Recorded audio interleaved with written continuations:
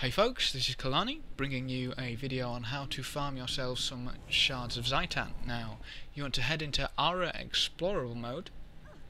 When you get here, you want to choose Warden Illyra and the Forgotten. Once you've done that, you want to head out into the first boss. Now, if you haven't done these before, it's relatively straightforward. You just want to head out and around to the right if you can manage it. If not, you can loop all the way around to the left. As you can see, we managed to sneak by just and so on the right, but due to the mobs moving, our party members actually had to go around to the left. So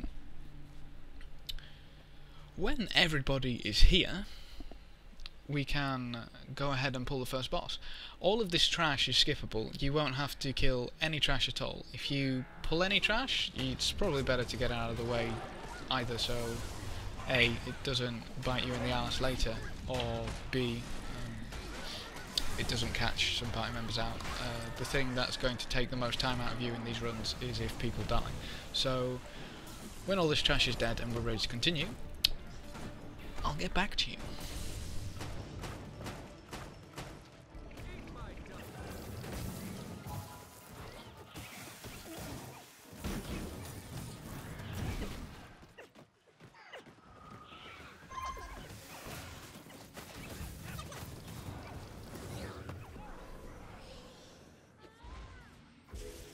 So, now that all the trash is dead and everyone's here, we need one ranged person to go and trigger the Wraith Lord by proximity, and that will make the Wraith Lord's Crusher and Hunter attackable. So, have a ranged class attack one of them and then instantly run back to where the rest of you are waiting. So, there he goes, he pulls, nearly dies but he pulls, and you want to tank them about here. This is so you don't get any interference with any patrols. So if you haven't done these before, the Crusher is going to be the main problem. He does a line attack, as you just saw there, and it's a huge hammer smash, and it's more of a line than it is a cone.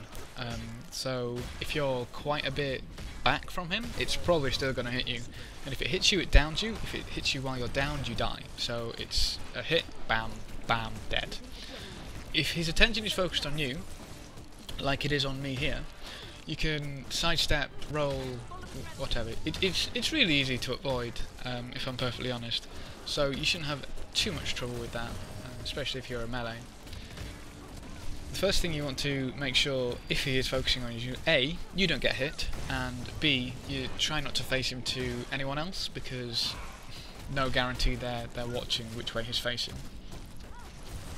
The other mob in this fight is the Hunter, which you can see just there on the corner.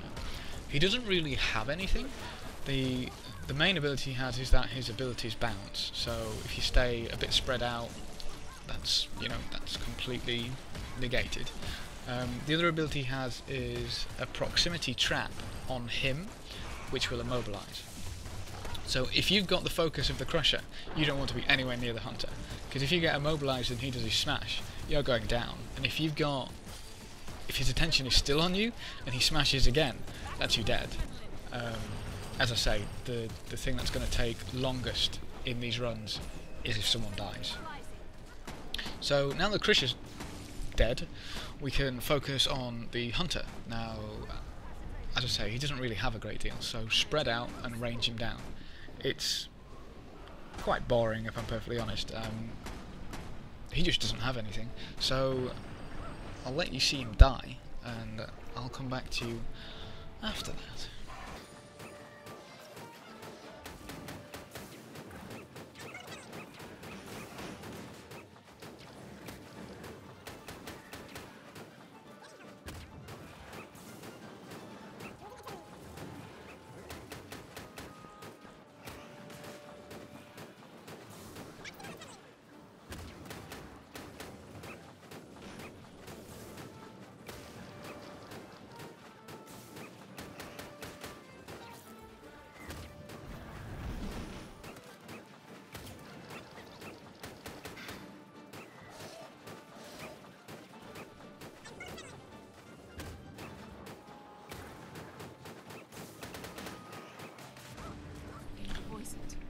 Okay, so with the hunter dead, make sure you loot both the bodies.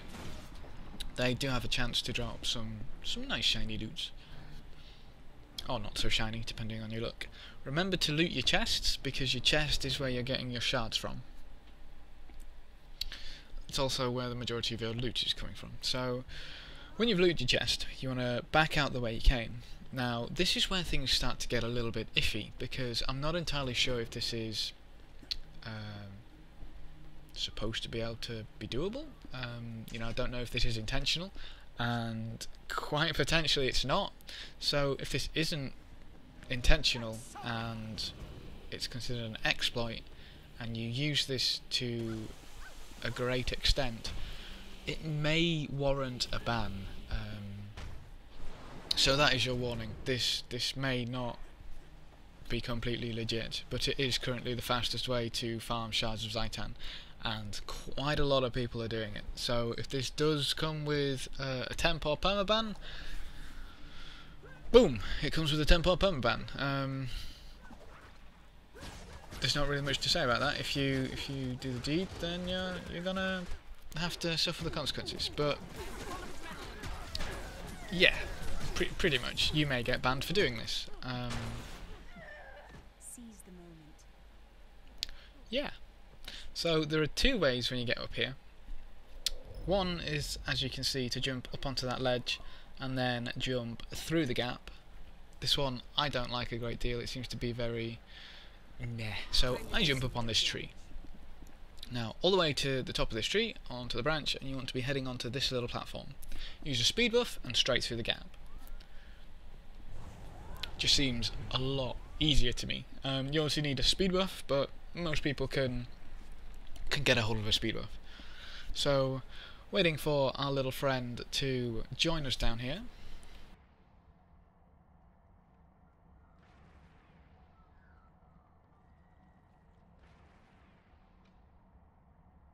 There we go. So, now that you've got everyone down here, you want to once again set off the Wraith Lord by proximity. He'll summon your second boss. Now, as you may have noticed, we skipped pretty much the entire dungeon to get to this second boss. That's kind of why I said it might not be overly intentional. So, first boss goes down, you jump over the cliffs straight into the second boss.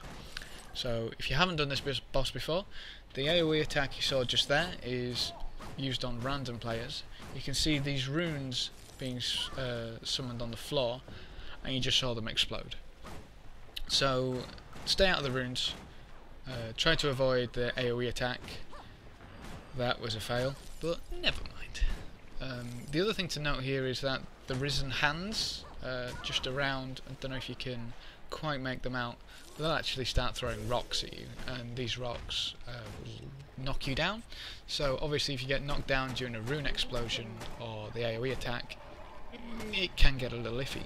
But the other attack that right there that you just saw, if you were watching, was a life drain. Now that doesn't do an amazing amount of damage, but it's obviously still doing damage and it's healing him, so it's going to prolong the fight.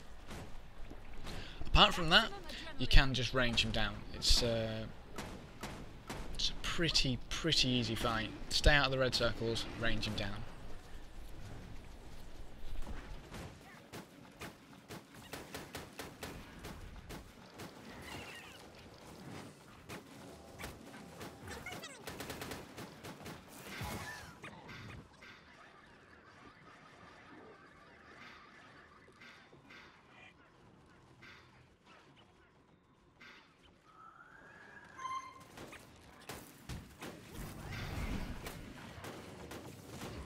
So, with that one down, go ahead and loot your chest and loot the boss. Now, that's it. 8 shards, 10 minutes-ish. You've got reset time with selling time and getting back in. That's it. Then you can do this as many times as you want. Obviously, the more you do it, the more chance of getting banned if it is not intentional, but never mind. Thanks for watching, folks, and I'll see you next time. Hey folks, this is Kelani, bringing you a location guide for crafting the first tier of fine crafting materials. Now, this should include Vial of Weak Blood, Bone Chip, Tiny Claw, Tiny Fang,